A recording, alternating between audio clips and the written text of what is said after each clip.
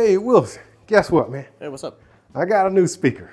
Oh, yeah. Well, I know I got a bunch of speakers in my hand, but I got a new one. Ooh, before you see what it is, I want you to take a guess. What speaker brand have I not really checked out on this channel before? Tribit. Dude, you gotta stop. You're killing me with the Tribit stuff. Again. How about like Marshall? I should. Seems like a good brand. What's next? Harman? No, I haven't done that one. Come on, one more. What happened to JLab too? Dude, I don't freaking know, but no. This one is a Bose speaker. All right, I got the new joint right here. This is the Bose Soundlink Flex 2. Raylan, I thought I put all your squeaky toys away. You're killing me, dude. What does he have? Wilson, did you hide that for him? No. Did you? I thought I took all these away. This is Ralph the Raccoon. And, oh, damn, he's got a squeaky tail. I thought he ripped that out. Dude, you gotta stop. I'm really trying to work here. As he gets his squeak on, let me introduce myself to you guys. Welcome back to New Stuff TV 2, the Untechnical Tech channel. I'm your host, Antoine. I got a squeaky dog with a squeaky toy Richardson, and today we're gonna be checking out the brand new Bose Soundlink Flex 2 with a squeak. Either way, man, did I ever tell you that I have never really liked Bose? Never. Nope. Not even a little bit. No. Wow. Yeah. Well, it's not because their sound is trash, because it's actually really good sound. It's just that years ago, I tried some Bose headphones and a Bose speaker, and I felt like it lacked bass. Because I was a bass head. All I cared about was bass. And Bose has always traditionally had a well-balanced, really good sound, right? But from a bass head's perspective, it's like, I need more, you know what I'm saying? And as my ears have matured and my taste in sound has matured, or let's say evolved into something else, I can appreciate a nice, balanced, even sound with an extra sprinkle of bass on the end.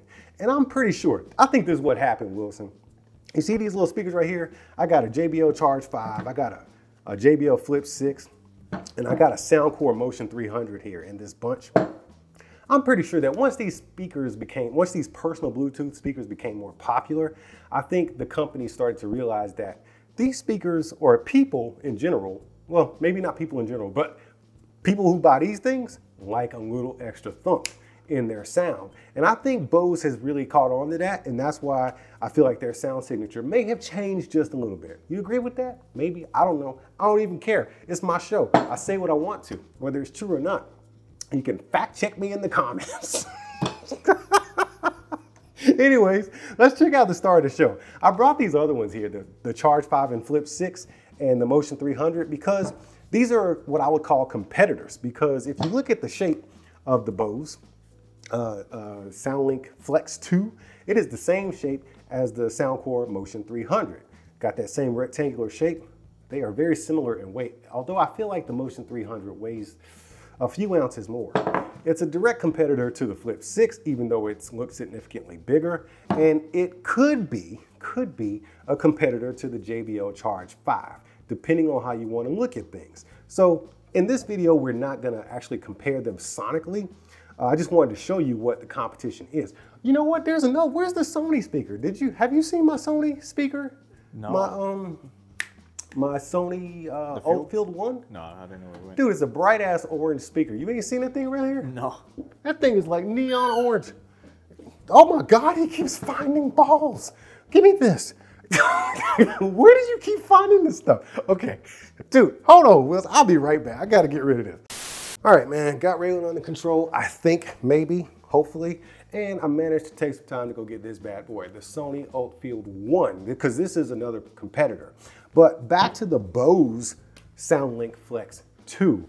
All right, I got the mint one in my hands, and then we got this hospital beige gray. It kind of looks gray sometimes it looks beige. Yeah, it looks like more gray to me. 80s hospital equipment to me. And then we have this blue, okay? So the reason I have all three of these is because I went to the website. I got it upside down. I went to the website and I saw the blue. I typically order a bluish speaker because I kind of like this teal.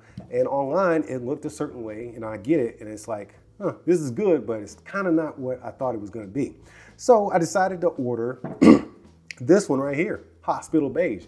The reason I thought this one would look really fly was because the Beats pill came in like this gold color. And I was like, man, I really like that color. And in real life, it looks fantastic. I was thinking that was gonna be this because online, it actually looks like it. And I was like, well, this is flat. It doesn't have that shimmer like online, and it's not as rich. You know what I mean? The pill was like a champagne color. Yeah, that's what I thought this was gonna be. This is flat hospital. Think about it, man. It does. It looks like hospital equipment from the 80s. If that was sitting in a doctor's office, I'll think it's like a medical equipment. See? And then there's the mint. I decided to try out the mint because, hell, why not? But then I got it in my hand, and it's not ugly. It's just, it ain't me. It's not that bad, man. No, it's not bad at all. It's a great looking speaker. It's just not me. It's not. The mint is cool. Yeah, it just depends on your preference. I'm just not feeling. I'm not minty. I'm not feeling very minty. Okay. This looks like Easter candy. That's what this looks like. All right. Sure. This looks like Jordan almonds. You know what I'm talking about? The crunchy, hard almonds. Oh, those things are good, but they will jack your jaw up, man. I'd be getting tired of eating them things, but they're delicious. Anybody who loves me, if you want to send me some Jordan almonds, I will love you for life. Anyways, but that's why I have 3 of them, is because the colors on the website, ooh, you got to see it firsthand to understand. Hopefully this video is doing it some justice, but the colors are not very well represented on the website. That's all I have to say about that. Raylan, you are getting on my nerves, son. What do you need now? You want to go outside? If you go out there, you ain't coming back in. You will be out. Matter of fact, ooh, boy, neither. Neither. I think he is upset with me today. I think he is. I think he's just pissed. Just has a little attitude today. He's got an attitude today, man. Anyways, let's get to it. So this is a front firing speaker. It has like 2 little leg or feet right there, but it is also a lazy speaker, and it wants to fire up whenever you're ready for it to, which I like. I like the versatility because sometimes you're kind of sitting directly in front of it. Maybe it's on a desk or something, but if I put it on this table and I want to share some music with you, Wilson, we'll just upfire that bad boy and let it go into the ambiance. And what goes into the ambiance is really great sound. I am thoroughly impressed with this speaker. Are you ready to hear it, man? Yeah, let's do it. You want to learn more about it, or you want to hear it? How much it cost? All right. Ooh, I almost let it out. How much you think it cost? I want to say it's in the 200s. 200s? Why? Because it's Bose? It's Bose, yeah. I always think expensive. Yeah, that's what I was thinking too. That's another reason I ain't really mess with Bose. I thought they were unrealistic in their prices back in the day. And some of the stuff gets a little pricey, man, kind of like with JBL. But this speaker is only $150. Yeah, man. So you know where that puts it? Soundcore, you can't really count a Soundcore speaker, like as far as price. Soundcore is always disruptive with their pricing. But the Sony Altfield 1 is, I think, $130 MSRP, but you can get it for like $99 on sale. It's prom day as the shooting of this video, so you can probably get it for that much. The JBL Flip 6, this is $130 retail, but you could probably get this one cheaper right about now, maybe $99, $89 or something like that.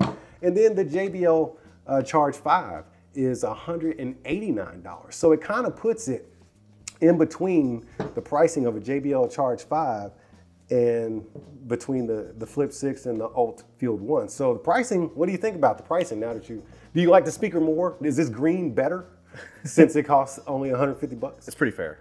Fair? I think it's fair. I really do, especially because of the sound. So are you ready to get into that, or you want to know more about it? No, let's get into it. Let's get into it, baby.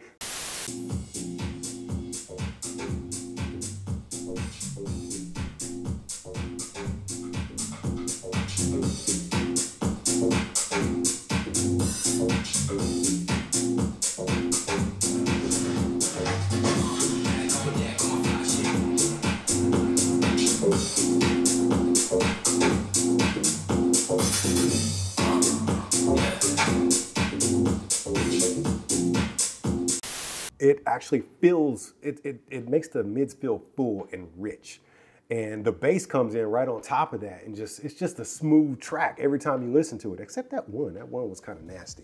But it's just got a very well balanced sound with the extra layer of bass on just the bass. So it's just got that extra thick bass, but it's a nice, Oh man, did I describe it well? I don't know. I think so, yeah. It feels like the bass is on its own layer, and like the mids are like kind of like layered on top. It's almost like a cake. They're like layered on top of each other perfectly. Yeah, like that's good. You know how you got to get that perfect piece of cake? You get some icing on there, like a 2-layer cake, right? You get the first layer with the cake, right? Yeah. You got that first layer of icing, and then, ooh, if it's a corner piece though, you got the You got the edge, yeah. Yeah, and then you got the top, maybe a little flour or something. Yeah, right. You get that fork right in there, and you get every piece of the cake. You know what I'm saying? Oh yeah. Oh, bruh.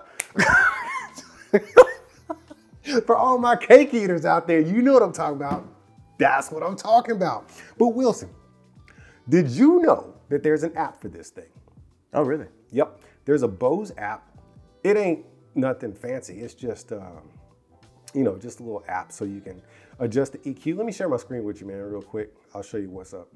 So once you get it connected, you see I got that bass beigey or baggy hooked up. Let's put it at 50%. You got your source, which is basically Bluetooth, or you can do multi-point and have it connected to 2 different devices. But let's go into the EQ because that's really what I want to talk about. It's only 3 bands. You got your bass, your mids, and highs, or treble. Don't be worried about messing with that thing. You might kick the bass up a little bit, maybe. I have before, but 99.999% of the time, I keep it nice and flat because the sound signature is excellent coming right out of the box. Bose, you did a freaking fantastic job. I'm impressed. But you got some presets here. You got bass boost, treble boost, bass reducer, which I think is ridiculous, treble reducer, which I also think is ridiculous. And because they're ridiculous, let's just reset it, then we'll back out. And then we get into the shortcut because that's where I want to go next. This little button on here, man, that'll allow you 3 things. You get to either A, use it as a shortcut to link 2 speakers if you got one. So Wilson, if you spend $300, you got both of these. Now, I know you're questioning that because you haven't heard them both together yet, but dude, I'm gonna play that next. So you can actually use that as a shortcut button to link 2 of them together. You can change it to be your voice assistant, or you can access Spotify. Look, manufacturers, Spotify ain't the only freaking music service out there. We got, of course, there's Apple Music and there's Alexa Music. Is it? No, Amazon Music. Yeah. YouTube Music. Y'all need to start talking to Google and YouTube about linking up and putting YouTube music and stuff. I'll never see it nowhere, but I've digressed. Wilson, you ready for this? Let's do it. All right, so I'm gonna hit this little button right here. We're gonna play it in stereo. Let's get some tunes playing real quick. All right, so I hit this little button and it goes into pair mode. I'll turn this blue one on. Press the shortcut button on a second Bose Bluetooth speaker. I did. And then we're gonna, and they're just gonna look for each other. It's searching. Hey. Dude, it's not working. Dude, it's like, come on, man. It's still looking. Ah, yeah, they just did it. Yeah, gotta make them kiss. There you go. All right, Wilson, come on. There you go. What you think, man? This is stereo. Oh, of course, the song goes off. Of course, right? Let's do this one. Oh, that sounds good. This is 50% volume right there.